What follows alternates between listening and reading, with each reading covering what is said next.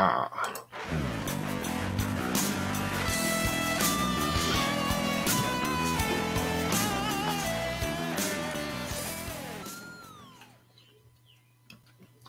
Hello, everyone, and welcome to this week's edition of Between a Pot and a Hard Place. I'm Stephen Colton. And I'm Chris Kirkpatrick. And I almost didn't make it. You almost didn't make it? Well, because it was a weird day. Like, I normally, this new job, I've been working like 6:30 a.m. to about 2 or 3. And this off day of come in at 11 a.m. until 7. I'm like, oh, okay, and that's weird. It was some sort of weird scheduling thing, but yeah, I kind of wanted to kick things off talking about like why I almost didn't make it. It was stressful. Like all day I was like, the first few hours I was just, running a cash register like normal. And of course I talked about this place and we kind of figured out that I work at a restaurant essentially. And today I was like, okay, I'm doing the job first couple hours. I'm like, okay, after like 2 or 3, I'm going to be doing different things. I know this already. Right. So I don't know what. And they were like, you're going to cook pizza today. I'm like, no, I'm not. And so instantly we got a shout out to Jay and Todd. Todd is specifically because, he portrayed the character of Crispin and was the guy that worked in the pizza place. I'm sitting here thinking like, oh my gosh, I've gone full Crispin. I'm sitting here like making pizzas now and I'm wearing a shirt. And, but yeah, I knew what a shirt was. Right. That's good. Yeah. But yeah, I had this little visual aid. I actually just ate some of this when I got home. These little pizzas, this little boxes they come in. I'm like, let's show this. Let's advertise this. I'm not doing it just because I work at a place that sells these, but I just think I'm kind of excited that I learned it. It totally looks like a Lunchable, though. It kind of does. It's like a little box, Of course, you know what a box is. But yeah, these little pizzas, they cook them whole. I sat here waiting with this. I'm like, and this is going to be fun and exciting. We make a whole pizza, and then we cut it 4 ways, and then box each piece up and sell it. I think a single piece is like, I can't remember. I sell them all day long, but I can't remember how much they are. It's like $3.60 or something like that for a single piece. And people think like, wow, a piece of pizza is $3. I'm like, it's a quarter of a pizza. It's a 12-inch pizza, so that's not too bad. I got to give Todd credit, though, and Crispin, the character, because these pizzas are mostly pre-made. It's, it's kind of not cheap, but they're decent quality. The crust, the cheese, the sauce, all that's pre-made. You're not tossing the dough in the air. No, because like honestly, if I had to do all that, I probably would have left the job. I'm like, nope.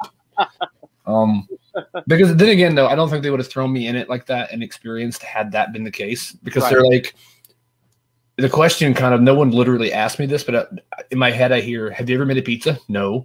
Do you know how to make a pizza? No. All right, well, come make a pizza. He doesn't even know what a shirt is. Right.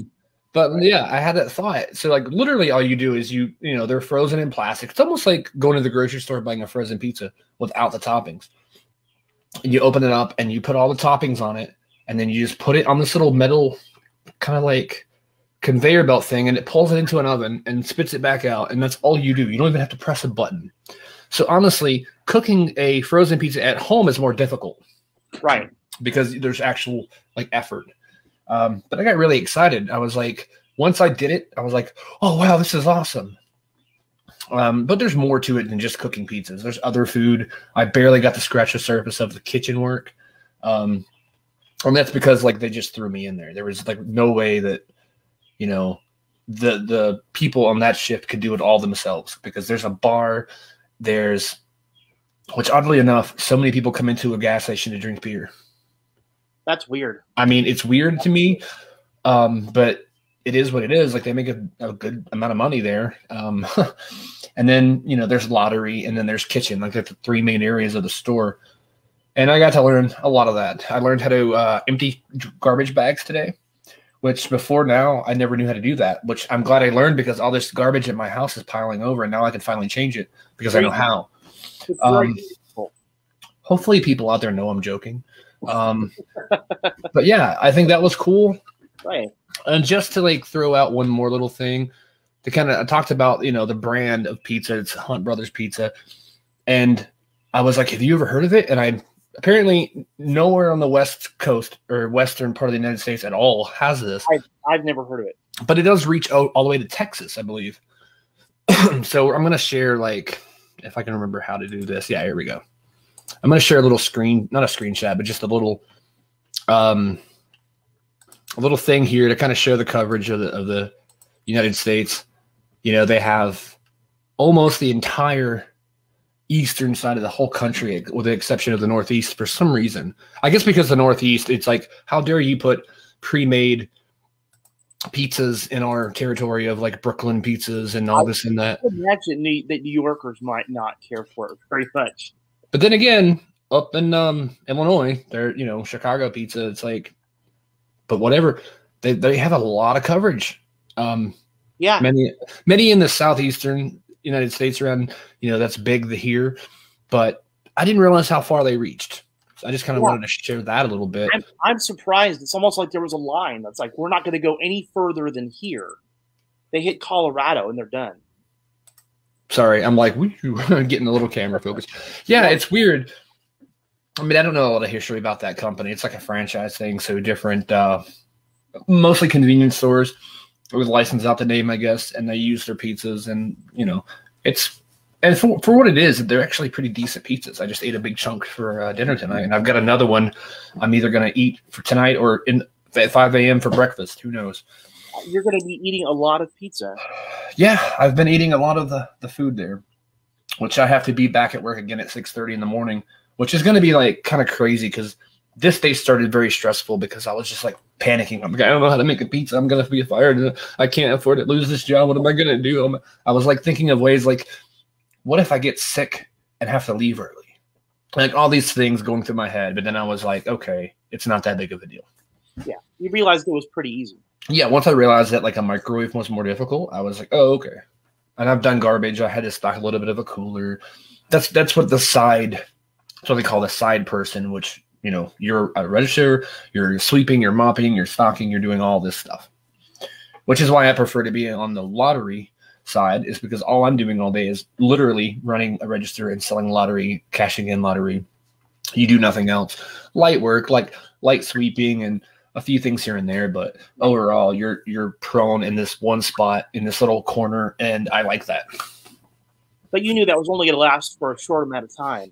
Well, I mean, primarily, yeah. And primarily I'm going to be on that side because, you know, the manager, like yesterday, he was like, you prefer this, right? We're going to have you to the lottery all week next week. I'm like, yeah, okay, great. Some people, it was nice to be able to get out and move and do several different things today and not just be in one spot.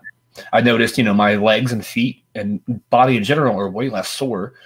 I'm way more energized now that I'm home. I'm just like, yeah, let's go, showtime. I'm going to play video games all night and not sleep at all, which might be the case because I'm off the following day. So if I don't sleep at all tonight, when I get off at like 3 tomorrow, I'll have plenty of time to nap and all that.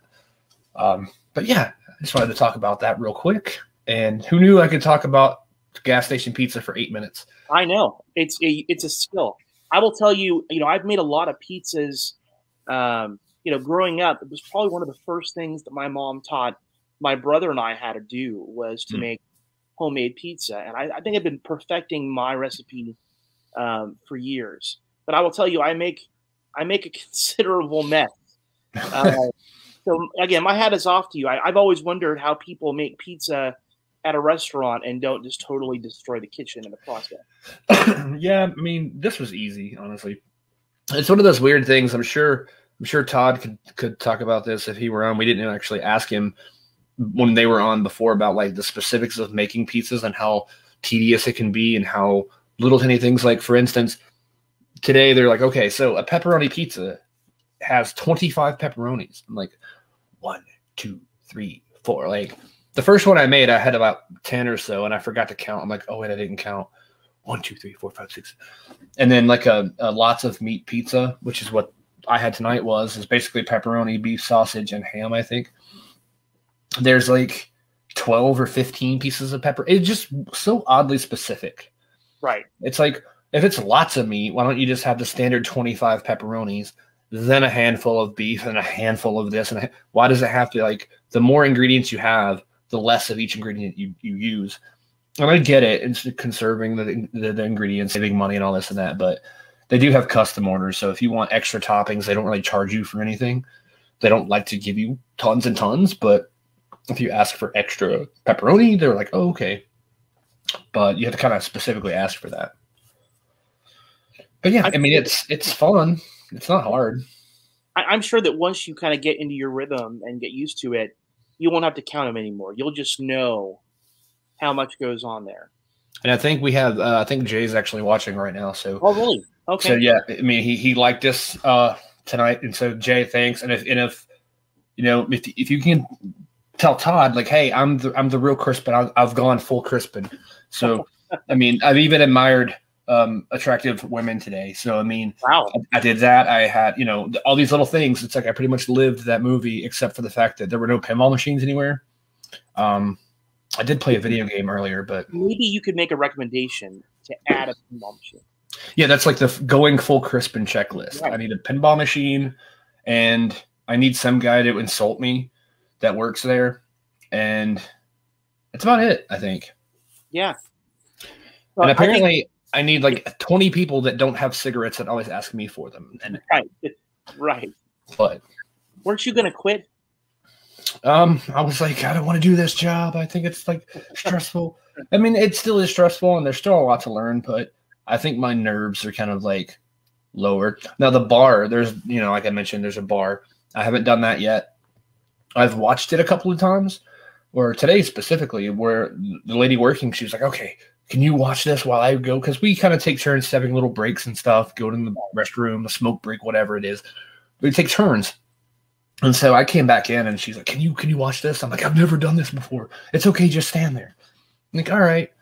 And so, I mean, really the hardest part about it is like, there's the whole cleaning the bar, and there's the whole like washing dishes because you have glasses and all this, and then pouring the actual beer, which I've never done ever, even for myself. If I ever drank a beer, it was like out of a bottle or a can, or someone else handed it to me. I've never poured anything like that, especially from a tap. Now I did do root beer once.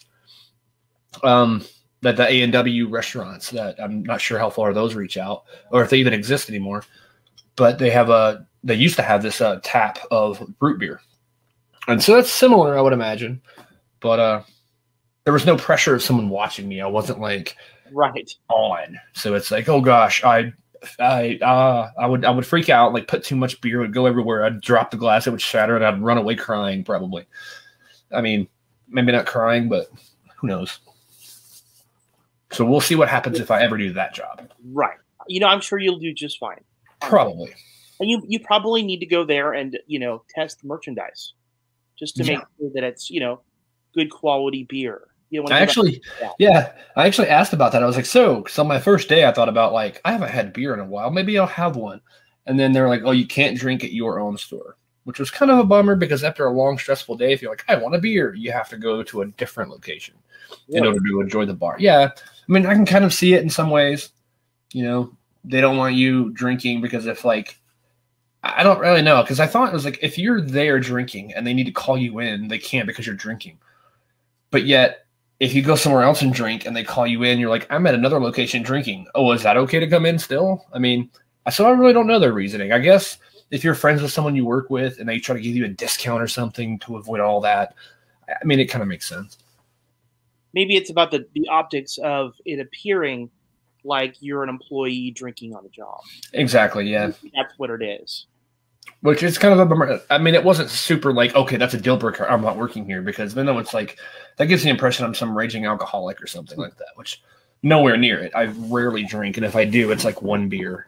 So, but how about that WandaVision? Such a harsh transition. Okay. But I've got to say, I first of all, I feel like we've dedicated this time to pizza. Do we have the information for Northwood Pie? Yes. Let's see here. I have this stuff up. All 3 Twitter handles that I planned on doing. And let's go to the comments. And I have not seen the comments. Okay, so actually, I'll throw a couple of these comments up real quick before we throw these guys' information out. Gas station barbecue, says Corey. So it's like, okay, I don't know if we have barbecue. we do have wings. And he also says, you quit smoking and I will lose some weight. All right, well, this seems like a bet. Like, should I actually quit smoking right now, and then we'll see how far we can go. It's an interesting thing. Yeah.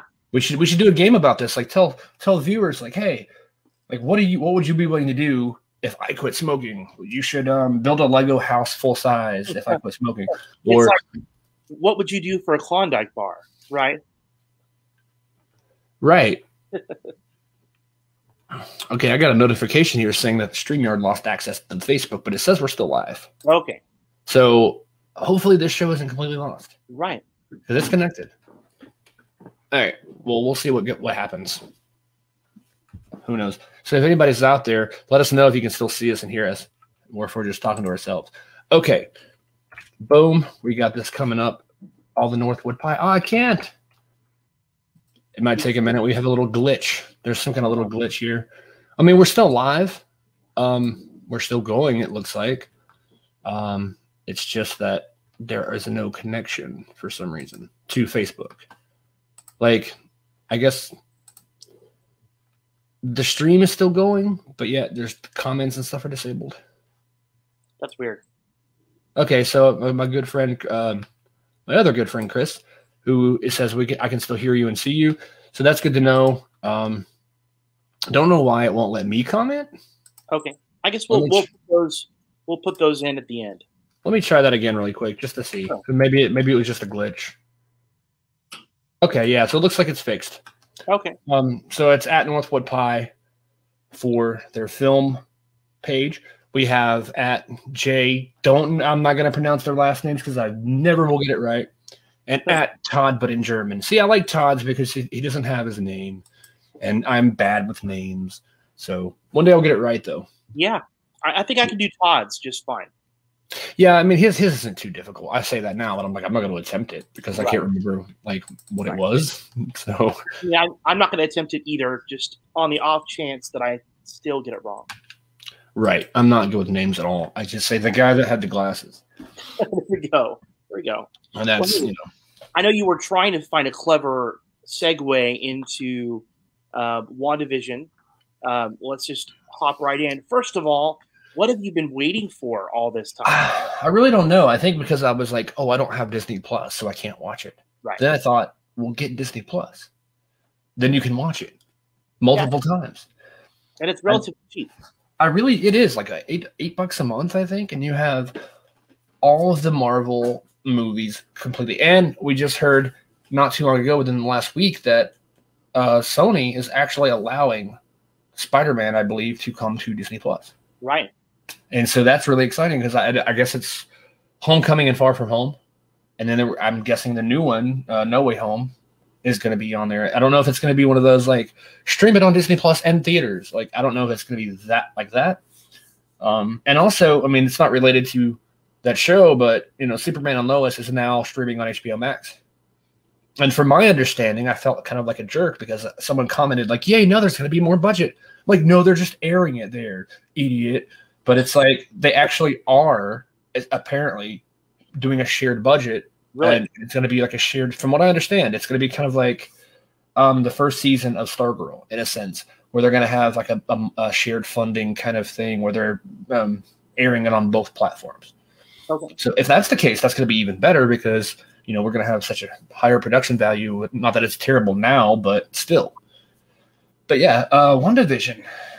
I mean, and I actually watched the first episode of Falcon and Winter Soldier too, but I haven't watched that show enough to really talk too much about it. But the first episode was really good. I really enjoyed it.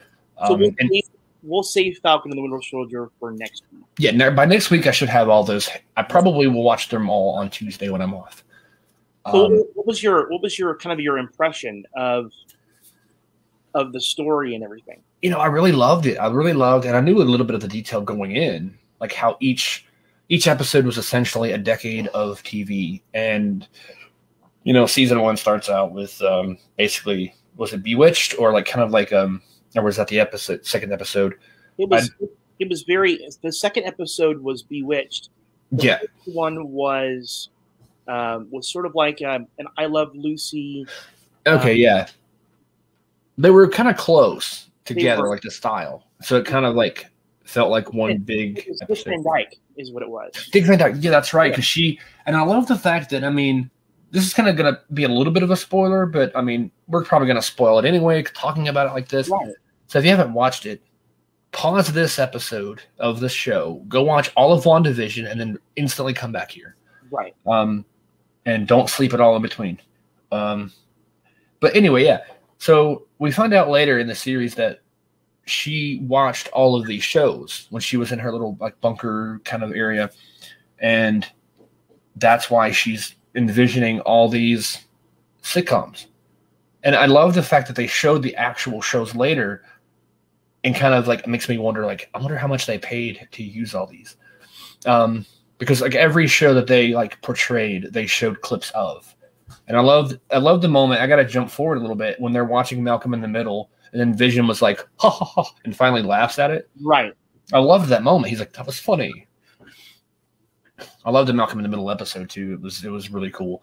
I think that was probably what kind of, grabbed me and my family right from the beginning. Was just there was a real cleverness to it. Mm-hmm. I think for some people, they watched the first two episodes, and they thought that essentially they were just making fun of classic TV. Yeah. And they didn't really get what it was building to. That it's not just them making classic TV shows with Elizabeth Olsen and Paul Bettany, right?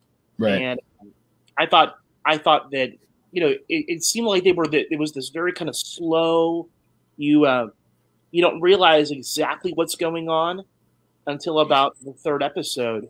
That's when we're introduced to Tiana Paris as Monica Rambeau.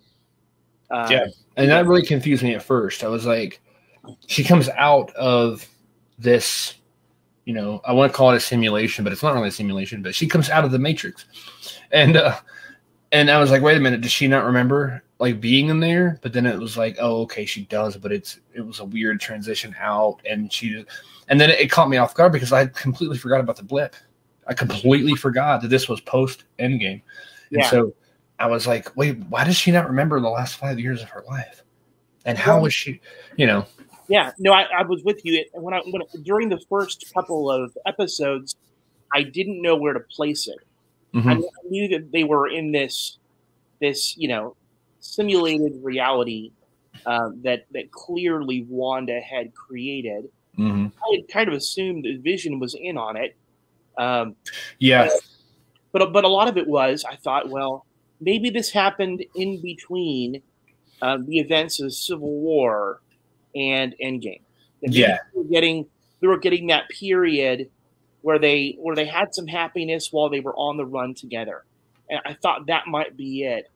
But we find out later on that this all happens after the blip, after everybody comes back. Thanos is dead. They've won this Infinity War. Everybody is returned, and we have at this point now we have Wanda, who is dealing with the loss of Vision, really for the first time. Mm-hmm. And it was just a real powerful thing. And so the realization that she is using her powers in order to bring back the man that she loves and recreate this fantasy of this perfect life that she and Vision were denied. It was sad in a way, mm-hmm. But at the same time, part of me couldn't blame her. I mean, if you think about it, if you had the power to bring back someone that you had lost, would you do it? Oh, probably, absolutely, yeah. Because it's like it would be hard not to, honestly, because you're not really altering time in a sense. You kind of are, but you're more just physically bringing them back, which I didn't realize until when Vision tried to leave or was being pushed out, whatever, that these creations were only able to exist inside of this bubble. Right. But then I thought, couldn't she step out of it and recreate them outside of it? Well, and as we found, as things went further, and she expanded the boundaries of the town, and her powers grew and enveloped everybody, even outside of it. She certainly could. But then everybody that got brought in now essentially was held captive. Right? Yeah. I mean, that was the twisted part of the entire storyline, is that somehow Wanda didn't realize that she was unintentionally holding the townspeople hostage, that they were literally suffering, and kind of forced to be these characters. And there had been some moments where we had realized that people were acting kind of strange, that they couldn't really remember, who they were or what they were doing. That made I forget which episode it was. It was the Modern Family episode, which that took me for a minute to figure out what is this show supposed to be. And then I saw it and I was like, oh, I got it. Especially when they did this little like video, like confessional things.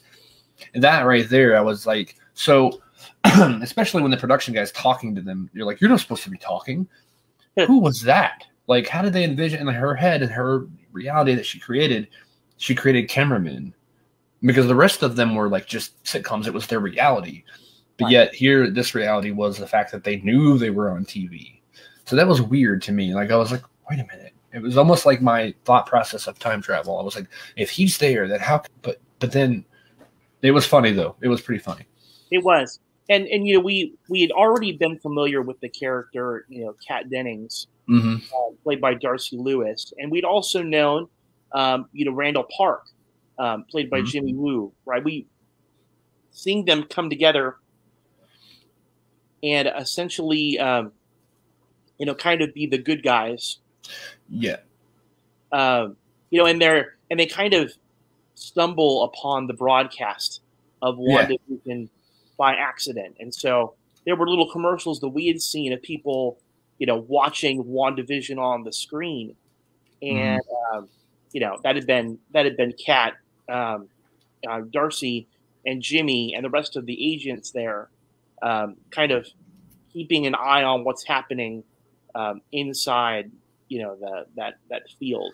And I really loved how they had to get an old like CRT model TV to watch this. Right. It was like an analog signal. So I don't know why. I mean, I know that was the funny part about it, because they had to do that.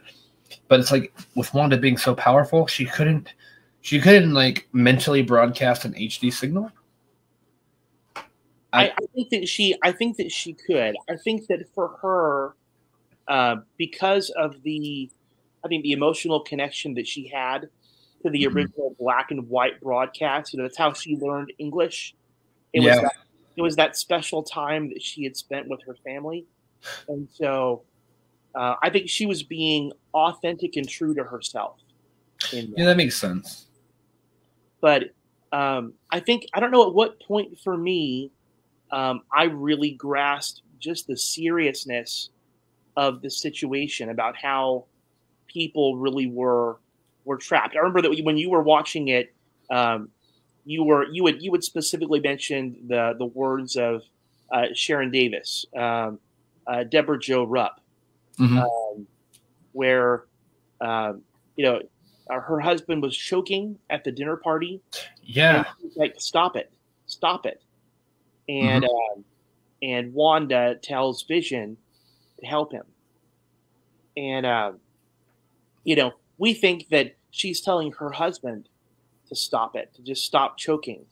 And what we don't really realize at the time is it's really more of a cry for help. Yeah, she's begging Wanda to stop it. I noticed a few things like that in that show. Like, they make you think one thing, and then it's kind of like, oh gosh, I have a terrible memory. But when there was a moment where someone says, like, you think they'll figure it out? You'll think they'll see through this? It's like, instantly, it's like, okay, you're talking about the literal audience watching the show right now. Right. And I thought that was great. I loved how they would tie that in. Yeah, even the moments where, like certain things bled through the helicopter, or That was awesome. Oh, the drone becomes the toy helicopter, and the guy who crawled through the sewers and emerges as a beekeeper, and you see Wanda sort of like rewinding time. Yeah, that was pretty cool. Sort of like starts to figure things out and question. Those were moments where you were like, "Wow, I see what's going on here." Yeah, I mean that's such a smart show, and for people that have finished watching it that still kind of hate on it, it's like this doesn't feel like Marvel. It doesn't feel like Marvel, and I can kind of get where they're coming from, but I don't know. I love the way it played out. Like, it doesn't play out like a Marvel movie because it's not really a movie. It's like a mini series. Really, is the best way to describe it. It's not a TV show, but it's not quite a movie either. So my argument that I will give in this whole situation is that argument only holds water if you only watch the first 3 episodes. Right. If you watch the first 3 episodes and that's all you watched, then you might have a valid point about about it not being very Marvel, but it's much more just situational comedy with Marvel characters. Yeah. However, after you hit, episode 3 at the end, and Wanda literally expels Monica Rambeau. I mean, literally blasts her through the wall, all the way across a couple miles through the air, where she emerges outside of the sphere of Wanda's influence, and we realize that the situation that Wanda has created and the military that is set up to try to deal with her, after that point, we realize there's 2 different stories that are going on: what's happening inside and what's happening outside. I think one thing for me that I had realized was Wanda was a place in her power that really there wasn't anybody that was going to go in and take her family from her, right? The military wasn't going to be able to go and launch a drone or drop a bomb on her or attack her physically in a way that would make her give up, right? They were completely overpowered by her. And those that tried ended up getting kind of absorbed into her own delusion, right?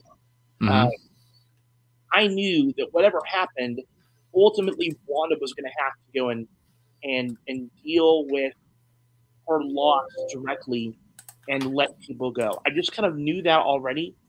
I don't think I realized just how traumatic that was going to be, because we had this discussion that in the 3rd episode, Wanda ends up doing something that we thought was completely impossible, right? Can you still hear me? I can hear you. Yeah. Okay, my video is a little messed up. Okay. But I'm still here. That's good, because I was like, what's going on? Right. Yeah, you're frozen, but it's a little weird. Sorry, folks. I don't know what happened here. Now it's like it's a little strange. Well, we'll see if I can get it going. Yeah, we'll keep going though here, and hopefully it'll work for us. Hopefully. Yeah, but Wanda gets pregnant. You might go, what's the big deal about Wanda getting pregnant?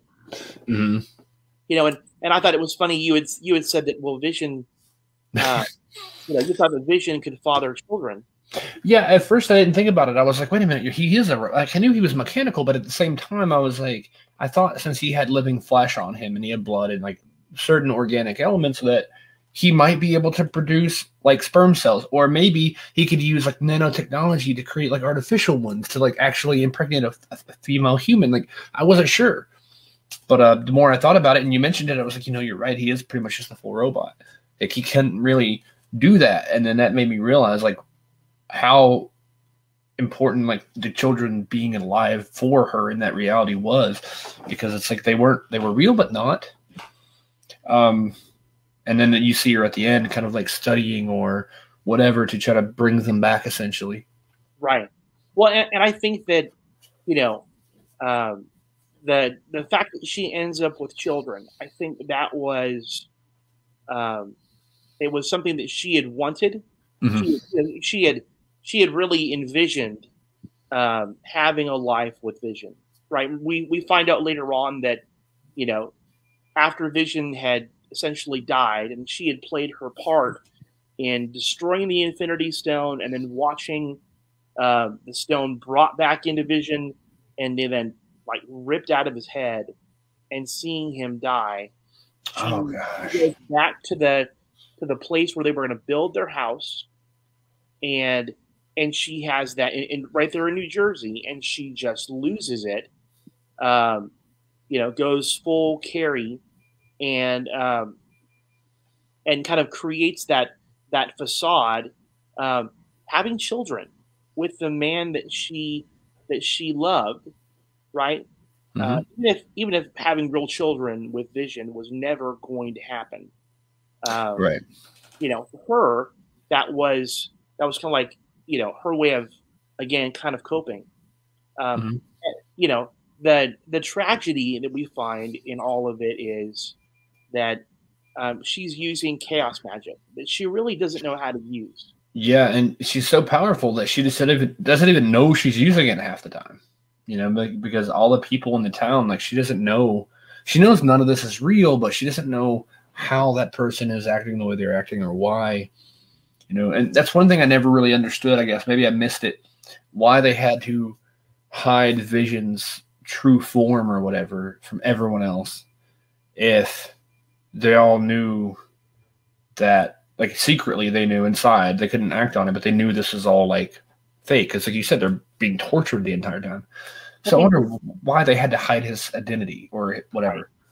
I think that within that reality, Vision didn't realize that they were hiding. I think that she had created him to really believe that they were living there in that community. Yeah.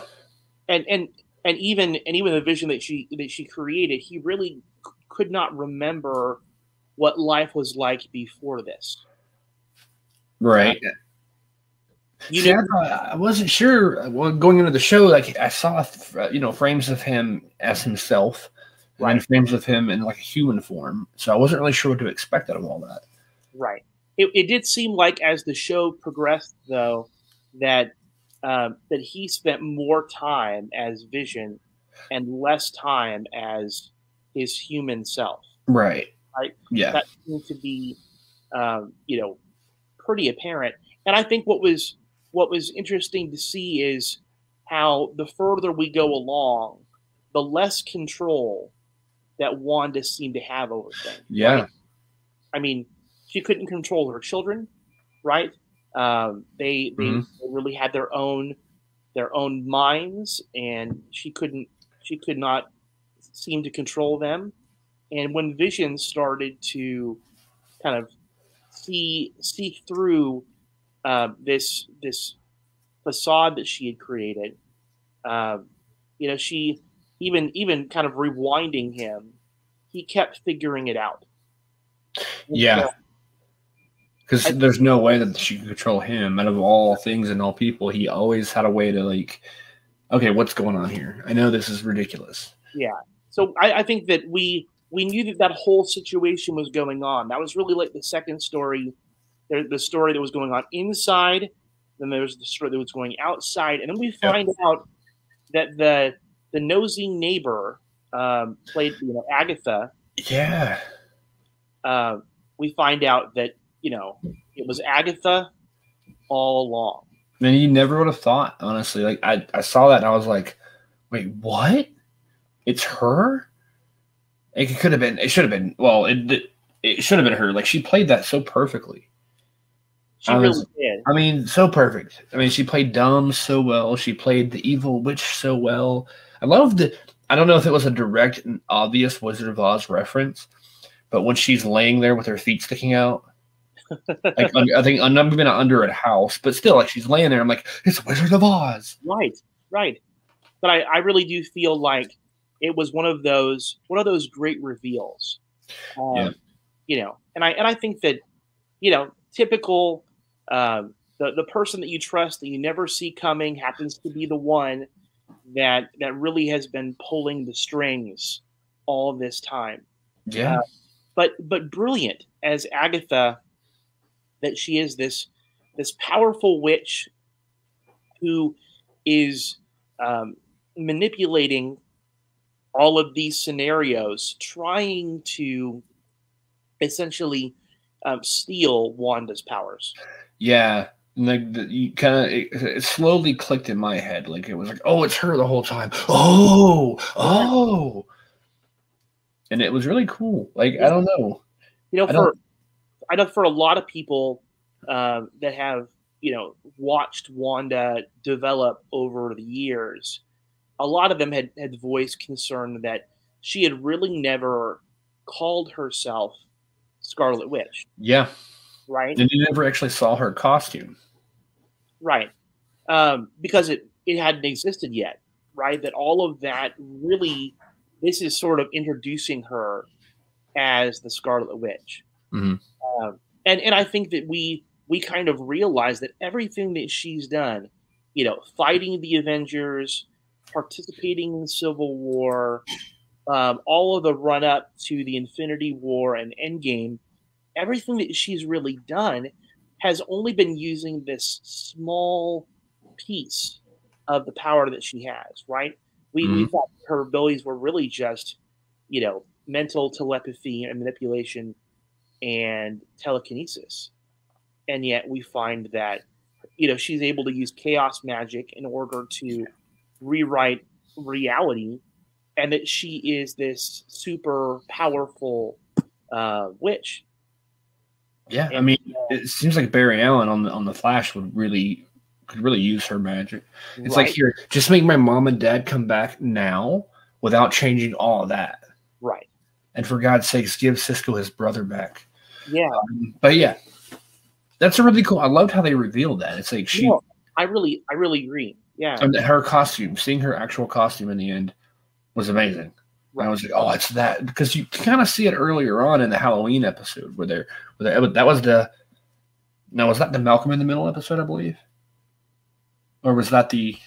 Either way, when they're dressed up as Halloween and she has the witch thing and everything, I was like, ooh. And Vision is Vision, but yet he's supposed to be like something else. They're wearing the comic accurate, you know, versions of themselves, which is amazing that they kind of like. It was so good. I think that the part of the show that was the real, I guess, you know, heartbreaker, tearjerker part of it was the realization that. You know, Wanda realizes that she has been hurting these people. Yeah, because she's kind of in a denial state at first. Like, no, I haven't. They're fine. Look, see? And then realizes, she realizes that she's been holding these people captive, and when she realizes that, she wants to release them, and then, you know, Agatha lets her know that she has tied her children and Vision to that reality. That by releasing the people, she would also be destroying her family. And my gosh. See, I always wondered too. I was like, why didn't Wanda just shrink the bubble down to just their house? And then that way, the family could all exist, but they could just never leave the house. They could always just stay there, and Wanda could go get a job at like Pizza Hut or something and come back at the end of the day like, honey, I'm home. And then, you know, they'd all be there living happily ever after, which would kind of be insane. But then she could make individual bubbles around each of them so that they could run around. But yeah, she really couldn't let them all survive because honestly, like the people in that town were more important, and the idea of like not just like oh, we got to save the people of the town and let them free. Not just that, but it's like letting go of like knowing that you can't have this world because it's not real, really. It's kind of pretend, but work to maybe find another solution. Do it in a different way. Use your powers for other things.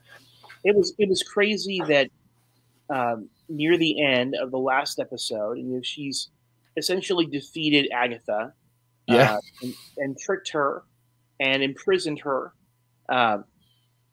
But Wanda then goes back to the house that she created for Vision and her family. She puts her boys to bed, her twin sons to bed, knowing that they're going to disappear in a moment.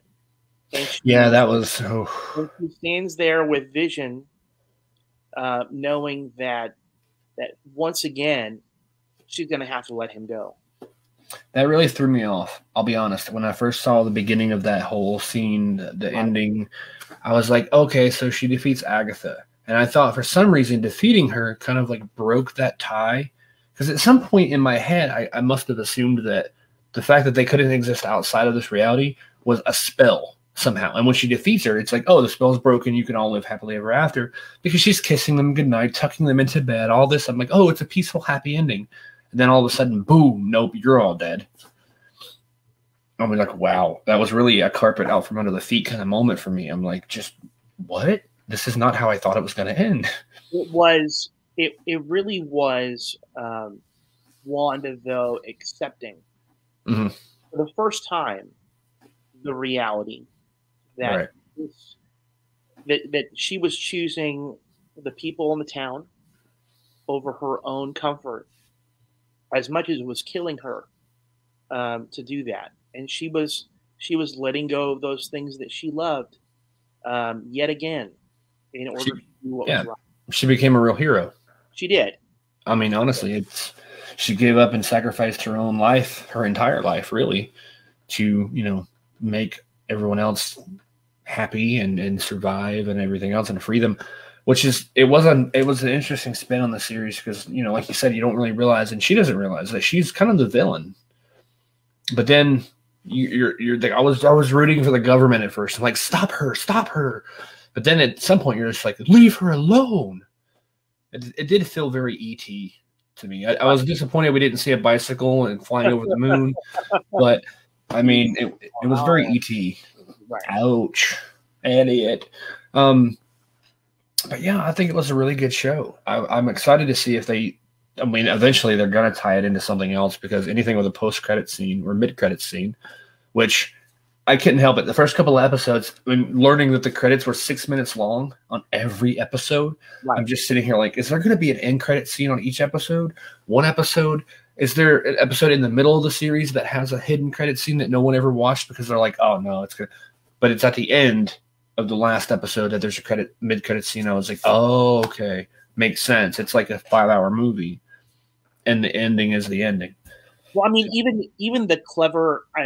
I'm glad that you brought up the credit scene. It was like, remember that they had that Wanda and Vision were having a fight, and Vision says something like, "This fight isn't over," and all of a sudden the credits roll.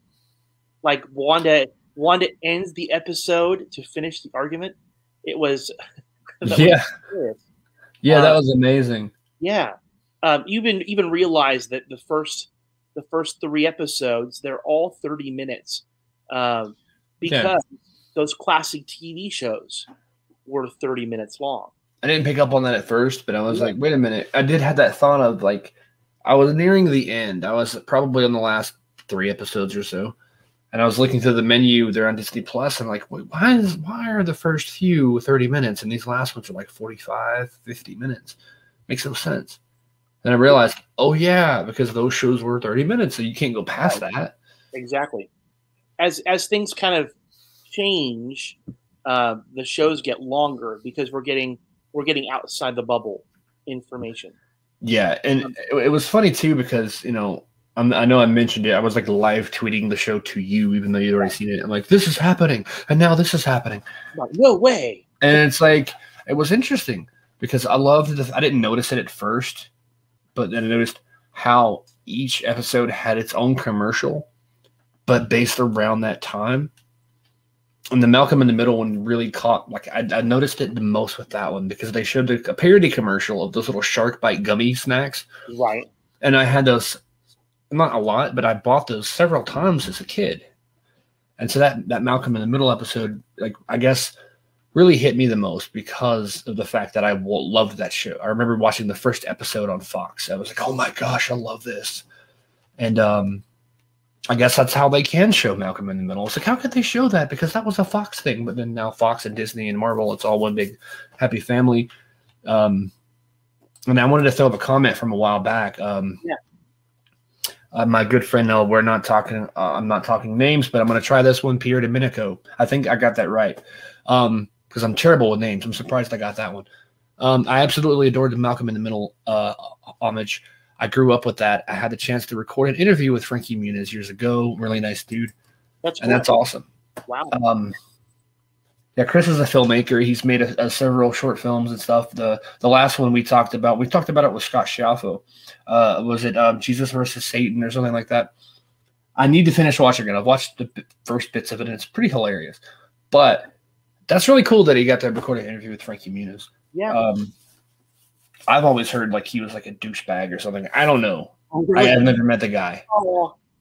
Or maybe that was just my mind because he looks so young. He's like 50 years old, but he looks like he's 12. He's not 50. He's like 30 or something. But maybe that's just me. Maybe I assumed he was going to be a jerk because he looks so young. He's like, I'm a millionaire. I'm so old, but you think I'm 12. But yeah, that episode, I agree with him. Like that, I kind of grew up watching that show. I mean, I was a little older when it came on, but still, I watched it like every episode, and I just loved how they portrayed all the characters. It was kind of weird that they were missing one kid, but I mean, you can't have all the characters. But what about, we didn't talk about this yet. What about Quicksilver, or who we thought, Yeah. the change there. Right. I mean, I think that we all know that they did they recast Pietro, right? That was the line that Darcy said. They recast Pietro. We were all expecting Wanda's brother that we had met in Sokovia, and that we know was dead. And in that moment when she's just given birth to the twins, and she's been thinking about her brother who's dead, and who knocks on the door but her brother. But it's Evan Peters, right? It's the one from the X-Men, played by a different character. And, it was like the writers were playing this big joke on us. Yeah, it was a huge prank because it's like, not only, it's like so layered. Because you see, okay, you're teasing the fact that her brother's coming back. Like, how? I thought, okay, well, she can recreate Vision and all this other stuff, so you can just bring her brother back. Why not? But then it's like, oh, I'm a different guy. So it's like, oh my gosh, that just opened. And it's a hint to the future. Like, we're going to open up, like, say, the possibility of the X-Men coming over and being part of this world, or Spider-Man meeting the X-Men. Like, all these possibilities are now that much closer because of this. But then they pull it out from under us, the rug, and they say, oh, no, he's not really Quicksilver. We tricked you. But still, it was cool to see him as that character for just a little bit. Yeah. I thought that was neat. I actually preferred his version of Quicksilver. Yeah, I didn't see all the X-Men movies and stuff, but I did see his bits and stuff. And I was a little disappointed that, the real Quicksilver, I don't know who the real one would be, but the MCU version was dead so quick. Right. I was like, that's Marvel's Flash.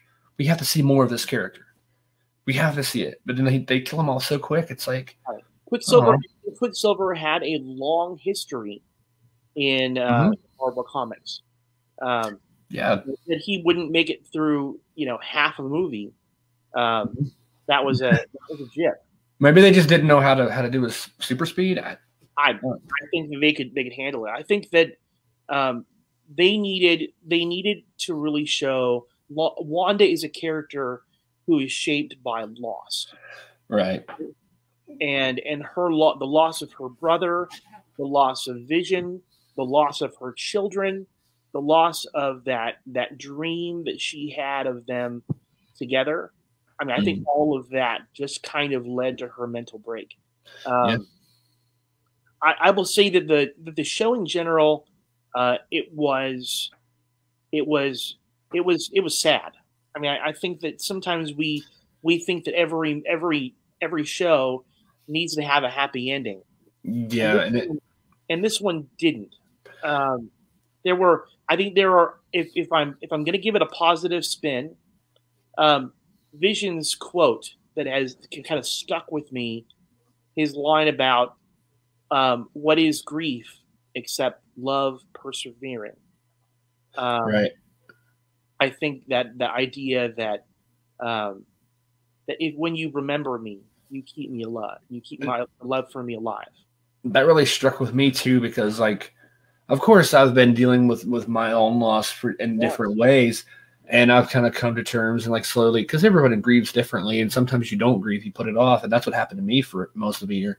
So I kind of thought about that. I was like, it's true, because like, you can't really well, can you really love someone that's gone if you never or lose? I don't know what I'm trying to say, but like, it makes so much sense. I'm like, oh, I instantly understood what he was saying, like, and it stuck. I think that there are two things that make me hopeful in the end. One of them was you had the White Vision and Wanda's Vision essentially battling, and then Wanda's Vision ends up sort of infiltrating that White Vision, his mind, sort of like they merged and they came together. And so I really saw that as a potential resurrection. It kind of was. I mean, I love the metaphors you were talking about. Like, if this has new pieces and this is still the same, is it still the original? And I just knew that they were going to find a way to make this Vision the new Vision. And it's like, then the audience then asks, is this the new Vision? Or is this the same Vision? Because it's the same body. Right. But I guess they just took a bunch of white spray paint and over his whole body and rewired him and all this stuff. But it's essentially the same Vision with maybe new skin or new pieces, but the insides are the same. So it makes me wonder, and is this going to lead in to? Obviously, it's going to lead to something. It's not the end of the story, right? Well, and I think what this is setting up for is that very last scene where we have Wanda in that cabin, and she's levitating and she's reading all of those books. And here's what I know: she had to let her family go in order to release the town. But she hasn't given up on getting her family back. Right. That's what I took from that. And especially when you hear her kids, you hear their screams, their cries at the end, and she's just like, oh, like that. Was it a realization that she saw them in some other realm, or she realized, oh my gosh, I know how to make them again. Right. You don't really know, which is cool. Wanda has pure power, but she doesn't have the skill to manipulate it. And what that's going to mean is that she's going to need somebody to teach her. And who do we know currently in the MCU that is a master of the mystic arts? Exactly.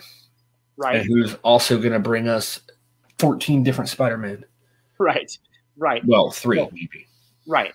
So I really believe that that's eventually what's going to bring Wanda and Doctor Strange together in the multiverse of madness. Which it makes me wonder, is Spider-Man going to come first, or is the multiverse of madness Doctor Strange 2? Is that which one of those are going to come first, and where they are in the timeline? Because I think it's confirmed that Doctor Strange is helping Spider-Man, or is involved somehow with Spider-Man and tapping into the multiverse and all this other stuff. Because we already know that, Sam Raimi's Dr. Octopus is going to be in the movie. We already know that, it's played by Alfred Molina. Yeah, and they're doing a de-aging process where he's the same age and so his character is from the same timeline and the same time period as it was in the original Spider-Man 2 film. Does that ever concern you a little bit? Like it's sort of like in the Justice League when they used CGI to get rid of Cable's facial hair. Yeah, and if you ever saw, was it Gemini Man with Will Smith? Right. Where he fights himself. And I watched that movie and saw young Will Smith. I'm like, it's the Fresh Prince of Bel-Air. And then I watched Fresh Prince of Bel-Air comparing the real young Will Smith with fake young Will Smith. Nothing close. But fake young Will Smith compared to real life old Will Smith, it still looks pretty cool. Right. But it's nothing like the original. Exactly. Or I like Mandalorian. In Mandalorian, you have Luke Skywalker, who makes an appearance as his younger self. And didn't they say like the next season or whatever they're supposed to have that character, like Luke Skywalker, be there, like talking and everything? It wouldn't shock me. It wouldn't because does Mark Hamill voice it and just de-age the face? Like how? I don't know. It's just I just hope they do it well. That's all I'm saying. I mean, that's the next show I need to watch too. By the way, is Mandalorian because I need. It's so good. Oh my gosh, I need to watch it. If you had told me that I would love a space western, I would think you're just crazy. However, it is brilliantly written. The main character is engaging and interesting. Again. It's really good, and when you realize that the same guy who's been instrumental in writing, all of the MCU movies, right? The guy who plays Happy. It really threw me off when I found out he's the one, John Favreau. That like I had no clue that he was so heavily involved in making this movie. Right. Did he direct Lion King as well? It wouldn't shock me. Considering the characters he usually plays are rather kind of the butt of the joke. Yeah, the comic relief. That he has serious writing and directorial chops. I mean, I think that is just a testament to his work. And the first thing I thought of when I saw him on Iron Man or Iron Man 2, whatever. I thought of this character. It was a very small character that he played in the My Name is Earl sitcom. He played this like really jerk, like McDonald's manager, basically. Right. And I was like, man, that guy he's so good at acting and he's so good at writing and directing, apparently, which I never knew.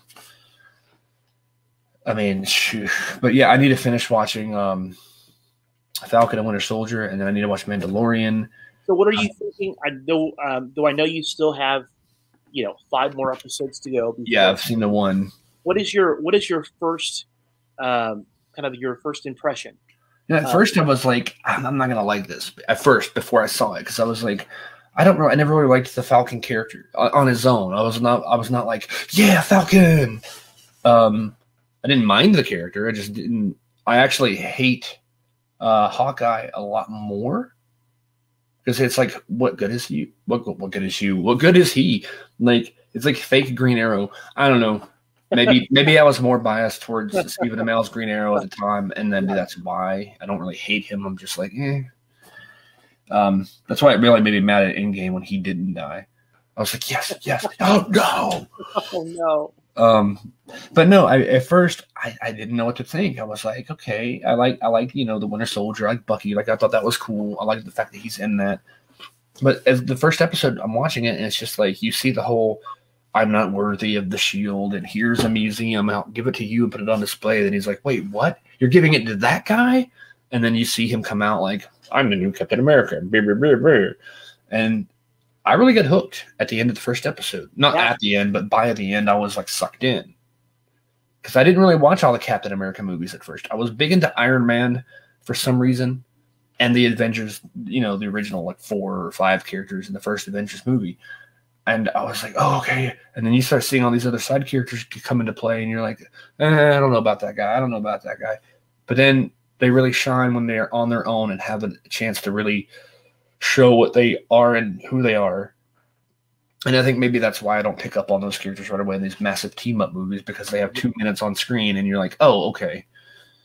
And seeing them star in their own story, it's like, oh, wow, you have a good character. And I love the scene where he's flying above the plane and trying to get on it, and then like they're flying the missiles, and then he just kind of goes through and grabs dude out of the helicopter and all that and following it. I love the action behind it.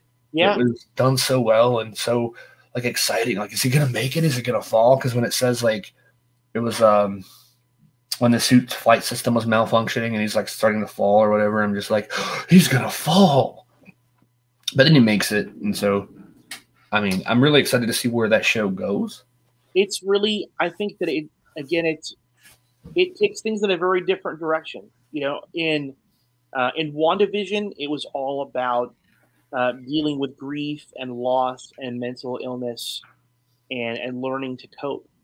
And in Falcon and the Winter Soldier, it's about it looks at, you know, you've got Bucky who's dealing with post-traumatic stress disorder and trying to make amends for his past sins, even though he wasn't responsible, right? He was manipulated. He still remembers it, and he's trying to find a way to do it. And for Sam, it is dealing with legacy, right? About, is he worthy to represent Steve Rogers, who he's always put up on a really high pedestal? But it really talks about the state of people of color here in America, especially if you're a veteran. I think it does take a very unflinching look at how we treat our veterans, and especially our veterans of color, right? And so I think they took some really bold stands here. I mean, the idea that we know that ultimately Sam is going to become Captain America, and it's not lost on Sam that some people aren't going to like the idea that a black man is going to hold the shield and call himself Captain America. Right. But they put it out there, and I think they make a really strong statement about, you know, Sam does it on purpose, because he knows that by putting on that uniform and by carrying that shield, he's sending a message, just like the election of Barack Obama sent a message to every person of color that, hey, you can do this too. And I think that was a powerful statement. Didn't want to spoil that for you, but I did, I guess. Well, no, I kind of assumed that he's going to become Captain America, because in the comics he is Captain America. I mean, it does happen, so I figure they're gonna tell it in a different way, obviously, but it's gonna get there. We know the end game of that, and that reminds me, like, you're talking about all these things, and it's like they're really not pushing boundaries, but kind of like making bold moves. It's totally unrelated to comic books at all, but the Wonder Years. They're actually developing, I think, not a reboot, but like sort of a reboot. Okay. Where it's actually going to follow, from what I've understood, I researched it a little bit. I don't know if it's in production or going to be in production or in post-production, but it's going to be set in the same time frame, in the time period of like the 1950s or 60s. And it's going to be featuring a black family. Really? So it's the perspective of that time, but told from a black family's point of view. I mean, I always felt like Everybody Hates Chris was sort of like the African American version of it. Yeah, but then again, it's like back in that time, you're looking at like right in the middle of or right after the civil rights movements and everything, like the 1960s, I think it was mid to late 1960s, because I know the brother Paul, Paul was the friend. What was his brother's name? Wayne. His brother had that friend who went to Vietnam and came back, and everybody's like, "Baby killer, we hate you." And his friend's like, "I don't know what I did wrong." And it's like such a deep moment. Yeah. And no one understands why they're hating on the guy. And so seeing like a black family's perspective during that time is like, I don't know if we've ever done that without it being in some kind of weird comedic way, like Sanford and Son or whatever. Like, hey, dummy, oh, come on, Pop. I mean, you know, we haven't really seen a serious take on like time frame from that point of view. Right. And some people are probably rolling their eyes like, oh, a black show, you know, but it's like their perspective and their life and their experiences are important too, just as much, I think. And if not more so, historically speaking. I mean, like, they need to have their stories out there too. Yeah. And so I feel like, you know, that take on the Wonder Years from a POC perspective, I think is important. And it is that same, I think, very direct, honest conversation that Falcon and the Winter Soldier has about you know, how we treat our soldiers, our veterans of color. I think that you know, what is America? You know, what do we stand for? What do we believe in? I think it's a big question about that comes up as a part of the show, and I think that, you know, some people want to criticize it as being it's too much of an agenda, right? That they should just be a fun, you know, comic book superhero. Let us just have our fights and our villains, and let's just make it entertaining. And I've got to say that I really appreciate this idea that you can tell an engaging story and you can stand for something at the same time. I think that's powerful, and I think that and they do it really well. I think that's probably the big thing for me, is that it's not heavy-handed. I mean, they really had thought long and hard about how they were going to engage with this and talk about issues that are really present right now. So anyway, something for you to look forward to. Yeah, I'm excited to finish watching it because I honestly forgot about Mandalorian. So now I'm thinking of both shows. I'm like, oh my gosh. Like, the first time I heard like any noise from a Baby Yoda was like a doll that they had at Target. Right. And you squeeze its foot and he's like, and I'm like, I have a Grogu figurine in my room. That's awesome. We've got a couple of the Mandalorian, you know, characters, you know, and still in the boxes.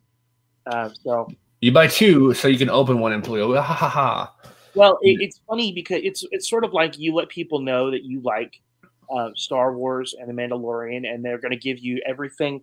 Like, believe it or not, right now I'm wearing, you know, Grogu socks. Okay. The Baby Yoda socks, because they were given to me as a present, and I love them. Hey. Yeah, but you let people know that you like Mandalorian, and you end up with figurines and books and pictures and socks. You know. Yeah, so, I mean, I could do with some more socks. I need to do laundry, so I need some socks.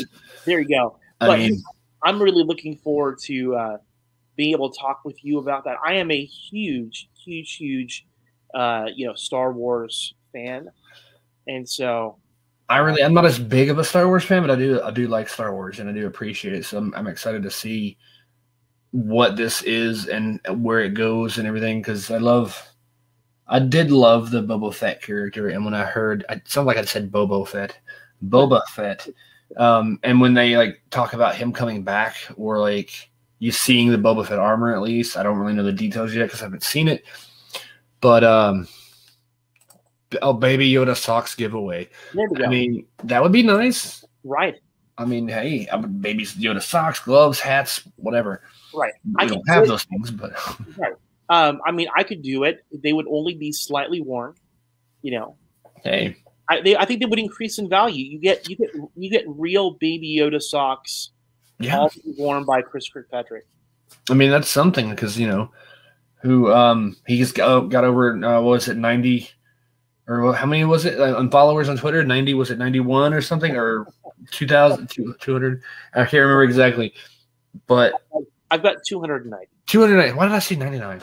Because that's more than me. I've got like 112 or something. You're like trying to minimize my Twitter followers. I'm like, well, I have to win somehow. I know. I have like 115 or something. I don't know. But still trying to figure out how some people end up with, like, thousands and thousands and thousands of Twitter followers. I mean, people following things and reactions of things on social media or anything like videos or anything like that. Like it amazes me because I've made several little videos, especially including and especially this show. And then there's my uncle who never really made a lot of YouTube, and he takes like a camera and he says, "This is my collection of Wolverine action figures," or "This is my collection of Superman figures." And some of those videos get like 9,000 views or something ridiculous. That's crazy. Or 10,000, maybe not 10,000, but he's gotten up there like a few times, like 6,000, 7,000. He'll post one and it's like 990 views. Like, how are you doing this? Like, I don't know. And then I think because sometimes he'll use the TikTok app to record a quick little video and then post that on YouTube. So people see TikTok, they're like, "Ooh, what is this?" And I don't know. It's just crazy how like reactions happen and what people like or don't like. I mean, I'm also interested going back to Star Wars in the Obi-Wan or Kenobi, whatever it's called. Maybe it's just Kenobi. I don't know, but that story coming soon. I guess they're shooting it now, and that'll probably be next year, maybe before that comes out. But that's interesting because I believe that's the time period between Return of the Jedi and then the no, that's the last movie. But in between episodes 3 and 4, I think it is. Because it's when Obi-Wan goes into hiding and he's like, "Oh, I must watch over the baby." And right. I think it's supposed to be during that time. Okay. So it's after Revenge of the Sith. Yeah, for some reason I got the orders mixed up. I'm not used to there being a third trilogy now. I'm excited. I really like Ewan McGregor, and so I think he's done an amazing job with that. And it's going to be interesting to see him kind of older, because are they going to just make him look like old Obi-Wan, or how are they going to do that? And they've also said that Hayden Christensen is coming back as well. Wow. So I don't know if it's his voice, because by that point he's already Vader. So if there could be flashbacks, there could be whatever, but they say he's coming in and he's involved in it. So my guess is, but if it's a voiceover, it's going to be James Earl Jones, right? I mean, or someone very close. So it makes me wonder if they're going to just, do the whole face burn makeup thing where it's like he takes the helmet off and when he speaks, it's his voice. Right. I don't know. Maybe it's a flashback. It could be.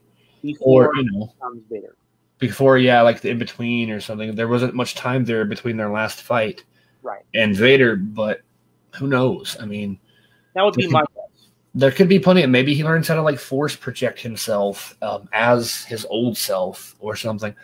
I mean, I'm interested though. I'm interested to see, is there going to be a Yoda? Is there going to be, because all these characters are alive at this point. Yeah. Are we going to see teenage Luke running around like, "Uncle Ben, can I go and get some power converters?" Like, no. Oh, come on.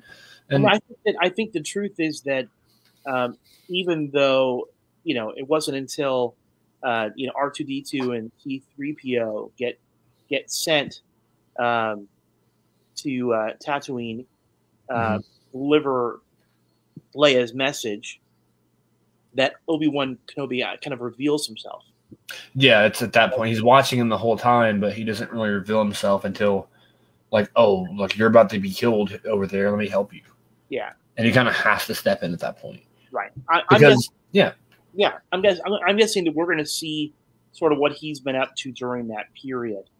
Yeah, what's the inside of his cave look like? Right. Does it have posters of Justin Bieber? I mean, who knows? Maybe he's on TikTok all day. Right. That would really be disappointing, though, right? Yeah. I mean, it would be nice to know he's watching this show in his cave. Maybe the cave has good Wi-Fi. I'm sure that he's probably streaming it right now. Probably. He's sort of a closet pod in a hard place watcher. So yeah, he went to the future and got internet and came back. Yeah, I don't know. I don't want to talk about time travel because I'm just gonna. We have gone full rando on this one. Yeah. I think this is probably a good time to go ahead and give them our information. If you guys haven't already, liked us or followed us on Twitter, for Steven and for me and for, Pod in the Hard Place. I can't believe I just did this. But yeah, actually, I have the full updated Twitter name. I didn't put up the old one or the 12444424446.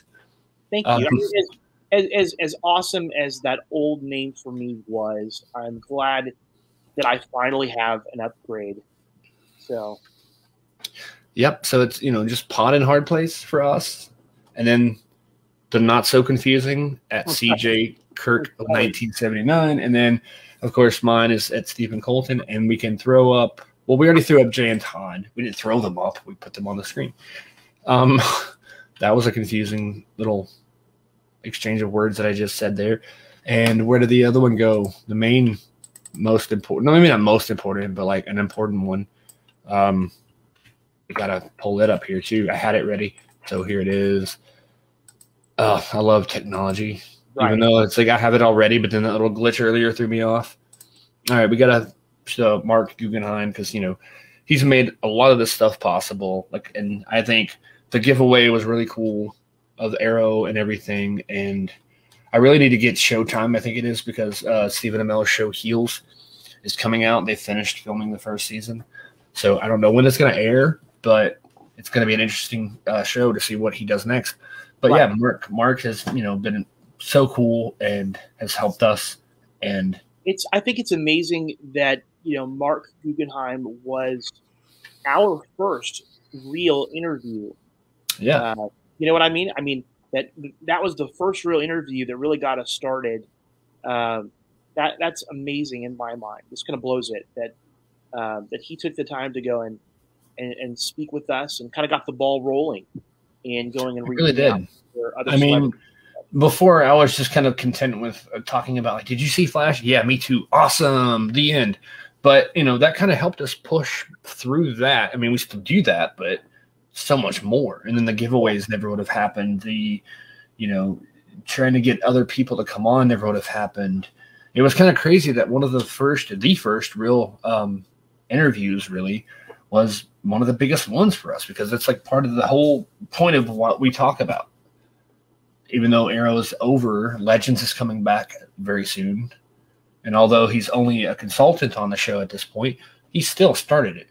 Right. I mean, we don't want to forget Greg Berlanti as well, but that guy's like, I don't want to say a ghost, but like he's so hard to track down and talk to. So I'm still thankful for Mark. I mean, I just didn't want to keep talking about like Mark made this all by himself. Like, of course, Greg Berlanti was there along the way as well, but both of those guys are really cool.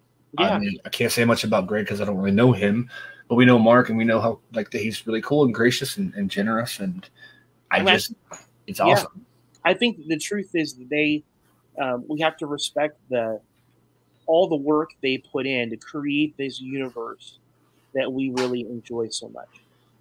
Because without those shows, like, I mean, you don't have Arrow, you don't have Flash, you don't have none of those shows, you don't have any of it. And without those, we probably wouldn't still be talking about things. Right. Because what would we have talked about all that time? Like reruns of Bewitched or something like, did you see this episode where Samantha does this? Like, yeah, everybody saw that like 40 years ago. I mean, right. We would have watched 2 episodes and we would have been done. Right. Pretty much. I mean, there's still movies, but I mean, yeah, it's because of people like Mark that really made this show possible just with their stuff that they do. And he's working on was it the Law and Order or, gosh. Law and Order, and then wasn't he working on Green Lantern as well? Yeah, they're still working on Green Lantern. I don't know when that starts shooting, but I know they've gotten a good chunk of it written, and so I'm excited for that. And it's going to be on HBO Max. And then something I'm excited for. We don't really have a lot of details yet, but it's coming up probably in the summer.